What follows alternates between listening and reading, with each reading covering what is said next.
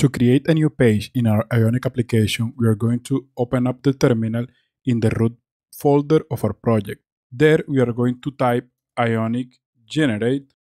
We pass the keyword page because we are going to generate a page, and then we pass the name. In our case, it's going to be create party. Once the process is finished, we can open our file explorer and see that it created a new folder called create party. Inside, you can see it has all of the page that module includes. For example, we have the class file. We also have the view, the styling file, the test file, and we have the routing module and the module.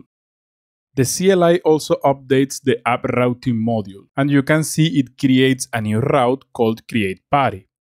What that route does is it loads the create party module, so that then inside of the create party module, we can create our routes to handle that module.